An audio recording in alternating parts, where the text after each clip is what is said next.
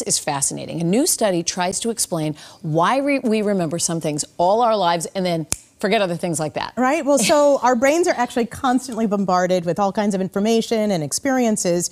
But why do we store some of these memories and discard most of them? Well, researchers at Yale developed a computational model and a series of experiments in which people were asked if they remembered specific images shown in rapid succession. And what they found is that people tend to remember things that are not easy to explain. That is, if an experience is predictable and not surprising, it might quickly be ignored. So they gave an example of seeing a fire hydrant in a remote natural environment. You wouldn't expect to see that.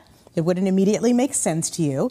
And therefore, that experience may be more memorable than perhaps seeing a tree or a rock out in nature. Fascinating. So maybe the key to remembering things is remembering what's unusual about them. Exactly.